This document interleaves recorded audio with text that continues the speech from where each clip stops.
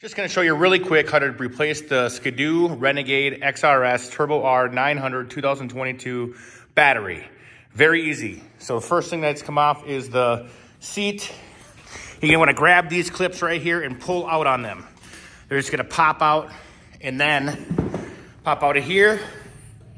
And the sled's going to slide backwards. You're going to want to get it off these pieces right here and slide backwards.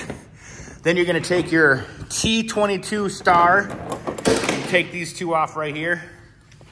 The T25, I apologize, star, and take that off. Then you want to take your 8mm, take this bolt and washer off, and flips up. There you go.